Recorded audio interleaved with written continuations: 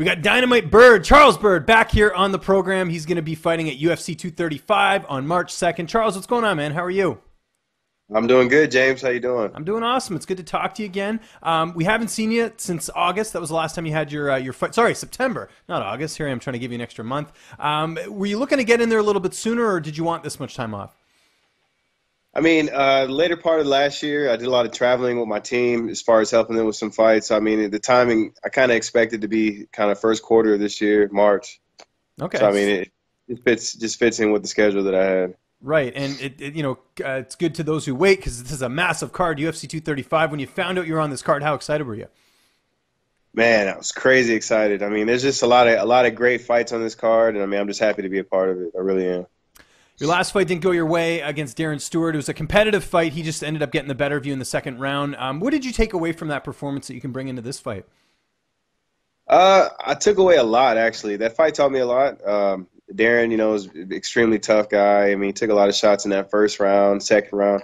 When I kind of started to get into a groove, then he caught me with the elbow. So, I mean, I just learned some lessons a little bit about patience. But, I mean, I'm still going to fight my fight regardless. I'm always going to come forward, push. But, I mean, I learned a lot, obviously, from that. And I hope to take into this next fight with Edmen. Yeah, and Edmen's got a lot of hype. Of course, he won in Contender Series. 8-0, undefeated. Always nice fighting a guy with an undefeated record, having the opportunity to hand him his first loss. How do you feel like you match up against him here? I think I match up very well. I know Edmen's well-rounded guy. I know he boxed, he wrestled, did jiu-jitsu for a long time. So I mean, I feel I'm a complete fighter as well. So I think I match up very well against him. Yeah, and what's interesting here is that you guys both fought Darren Stewart. He won a split decision, although it was pretty close matchup there. I don't know if you can take too much away from that because every fighter's different when they head into a fight. Training camp, how's all that going? I just talked to Alex Morono literally just before I got on with you. I know he's been working with you guys. How's everything going with camp? Camp has been crazy. It's been a really tough camp. I've been sparring. I mean, it's a lot of our team. You know anything about our team. Most of the 205's who I've been sparring with, and did a couple rounds with Alex as well. So, I mean, I just have a lot of great looks and a lot of guys that offer a lot of things as far as size, strength, length. It's just, so it's been a great camp so far. Everyone I've talked to says they feel like just, seeing him in the room and then obviously what he's been able to do in the octagon as well, that Jeff Neal is going to be a future champion. Do you feel that way as well? Oh, yeah. I've been saying that since the guy first came to our gym. I mean, he's just incredible talent, and the world hasn't seen exactly everything he brings to the table, but yeah, it's just a matter of time for they will see it. I do see him being a future champ. And I think one of the cool things last year was this was sort of, I mean, those of us in the know knew how good Fortis MMA was, but I think last year really put you guys on the map. There were a lot of really big, notable victories, including ones that you got. What was that like to just be a part of that gym this past year and just finally getting some nice recognition? I saw, from a lot of awards and other things. I mean, it feels good to be a part of it, our system, and it's been in place for years, and we've been grinding like this for years, and it feels good to get the recognition that we deserve. But I mean, we have a very clear path and a clear goal what we want as a team, and we all kind of keep the same mindset, the same vibes. And I mean, until we get to where we feel we're satisfied, I mean, we don't really take much time to pat ourselves on the back. We just like to keep pushing forward. How's the weight cut going ahead of this fight? It's going great. I mean, my weight is on point. It's been on point. I'm like I said, from jumping into help Jeff with his last fight camp, and then going directly into mine. I mean, it's just been a transition all the way through. Weight's no problem. Who's going to be in your corner for this fight? Coach Safe Saud, and then same corner I've had pretty much last three fights. Ramiz Brahimaj and Coach Bertolino, wrestling coach. And how do you see this fight playing out? Obviously, really, really exciting matchup. This card's stacked, but I mean, your fight could easily be on a main card as well with the talent level with both you guys. I see the fight going. I don't want to make a prediction on how the fight's going to go because obviously I can say something and put my foot in my mouth, but I just see myself being confident in every position that we might end up in, either the clinch, boxing, wrestling, anything. So I'm always looking to finish. That's just the name. That's what I like to do. I don't like to go to decisions. I don't want the judges to decide. So I'm always going to be looking to finish regardless. So. Do you think experience will play a factor in this fight? You know, you made your debut, your pro debut back in 2009. He made his pro debut in 2017. That's a big gap. If you think of that, do you feel like, you know, having gone through a little bit more? I know you don't have that like huge of a difference in terms of actual fights, but do you feel like that will pay dividends in this fight? I like to say it would, but you know, this is the fight game, the UFC. Everybody's good, so I mean, experience and all that is great, but it's all about, you know, if I take care of business and what I feel I need to do to win the fight. So I would like to say yes, it would, but you know, I'm not banking on saying I'm experienced, so I should be able to. You know, I don't bank on that at all. Where do you feel like a win puts you in the division? Just one step closer, you know, to getting another contract and just give me another big fight. I don't really try to look past. I just got to get the win first, and then we'll move on from there. So is this the last fight on your deal? No, no, no. I still have another fight. Okay, You know, gotcha. like I No, I said, wasn't sure when you said that. So yeah, okay. Yeah.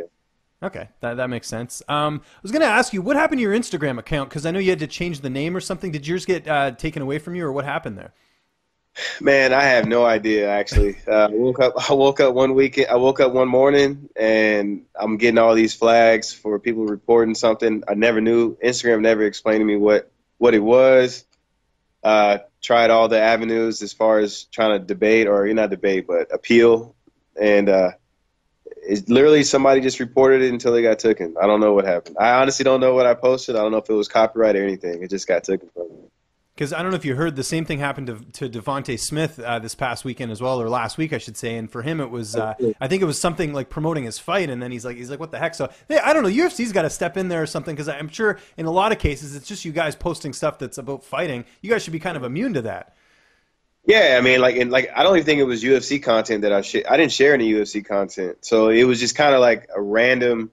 I wake up one morning and I'm getting all these messages from Instagram saying that my post was flagged. I never saw what post it was, and then I get the Instagram back after 3 days, post again, and then it was taken in within 24 hours. So It's crazy, man. really Yeah, don't know yet. I had my Twitter account locked out for like 3 days, and it turned out some bot was attacking my account, and it automatically booted me out. And then like Twitter, I don't know how Instagram is, but Twitter's all a ticketing system, so you can't even talk to anyone. So I can't even Yeah, explain like, hey, look, I can't log in. Like it's actually me. My account's verified, but they couldn't do anything. So I yeah, that's eventually got crazy. let back in, but I was in the dark for a couple of days. It was kind of weird. Yeah, Instagram's the same way. There's nobody you can actually talk to, so You it's got to kind of change like, that, man. Yeah. yeah, sure. It's rough. What are you doing for downtime right now? I know you got a lot going on, but you getting in any TV or video games or anything like that? Man, video games, Call of Duty, Black Ops 4. That's kind of my go-to right now. I play that, and just little stuff on the TV whenever I have time to watch TV. You're not like dedicated to a show though. Like you're not like going through a series. You're just like whatever's on, I'll watch. Man, I'm kind of behind on TV shows, so I actually just started Game of Thrones. I've never seen that before until Okay. I think I'm on the fifth episode.